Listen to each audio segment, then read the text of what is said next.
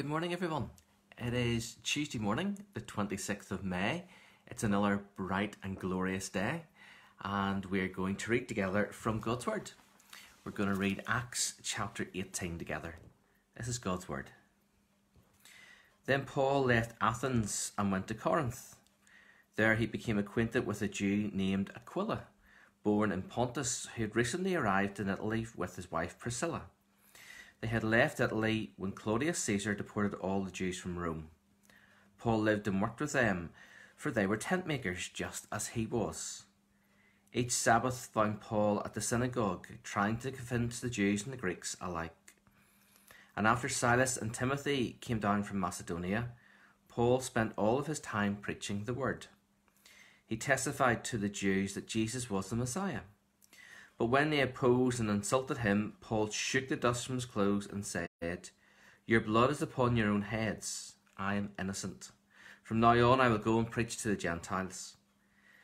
Then he left and went to the home of Titus Justus, a Gentile who worshipped God and lived next door to the synagogue. Cyprus, the leader of the synagogue, and everyone in his household believed in the Lord.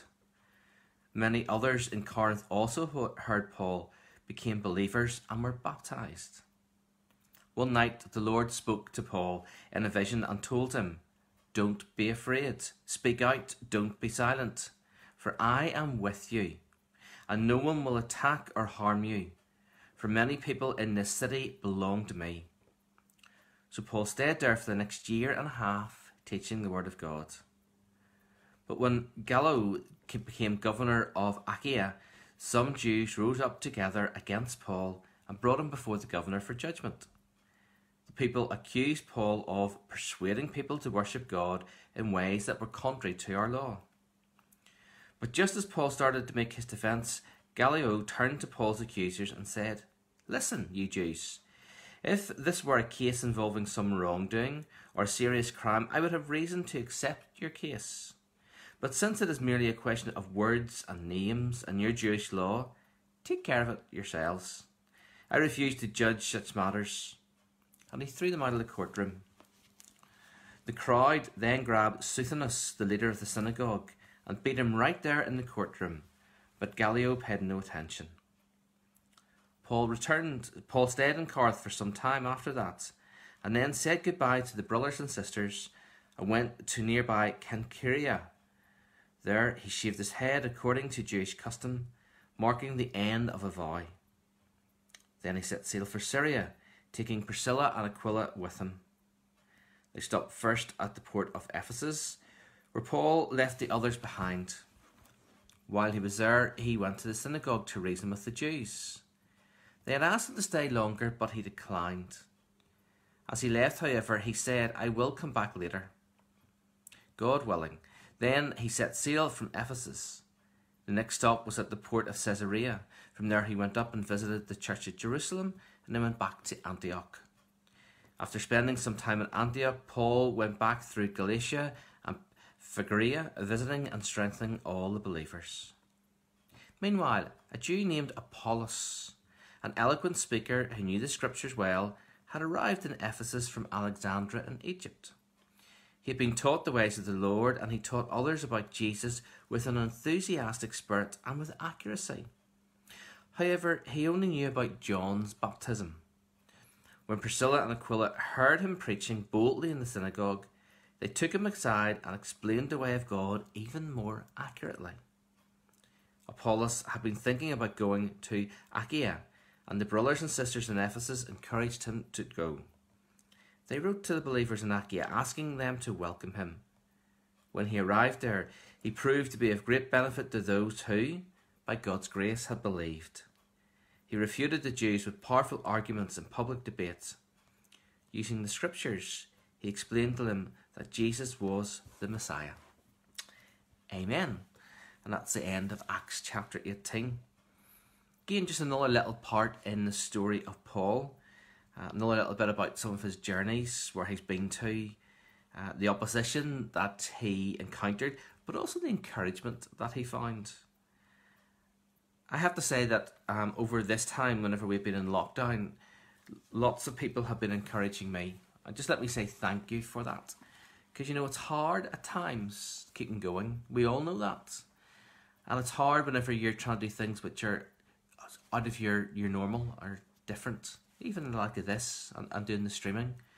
So encouragement goes a long way. So thank you everyone for your words of encouragement. This is a long time for us to be in isolation, and we're still in it for the long haul. It's not going to lift in a hurry. Yes, England are talking about opening shops and all again. Northern Ireland will do something slightly different. We'll do it at a different time scale probably. And it's going to take time for a new normal pattern to establish. So it's a time for us all to encourage one another. For us all to look out for each other. And just keep that contact, but, you know, be encouraging. It's easy to be critical at times. It's easy to pick fault. It's easy to see and to say to people, oh, we're not doing this, we're not doing that. But let's try and spin that around, turn it around, and look at the good and look at the positives and look at how we can encourage others who are around us to stay strong, to stay firm, to stay rooted in the Lord, and to keep going. That's what it's all about. That's sustainability of how we keep going in difficult times. So let's pray for that this morning. And let's pray for another glorious day and for our collection this morning for Food Bank and for church as well, that everyone stays safe. So let's pray together. Lord, thank you again for another glorious and wonderful day. Thank you again for your provision of food, of clothes, of roofs over our heads. Lord, you are a great and a wonderful God, and we just thank you for that.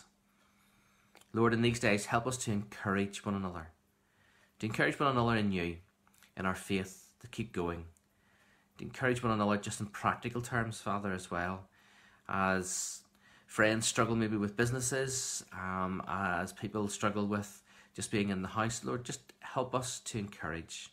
Help us to look out for those little cracks or chinks in somebody's armour where things are not going maybe the way they should do. And help us to come alongside and just to be there with them, to walk through this.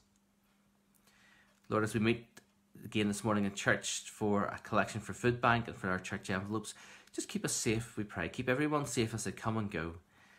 May it just be a time again of a few conversations, a time to chat, kind of catch up in a safe way. But may it just lift the hearts of all who are involved, Lord. And then may the gifts that we bring for Food Bank be used in a way that will open doors for you. A way which will touch hearts as people realise that you love them and care for them as these practical gifts are brought to them. So Lord, thank you. And continue with us now, we pray, this day in Christ's name. Amen. Thank you, folks, for joining with us again this morning.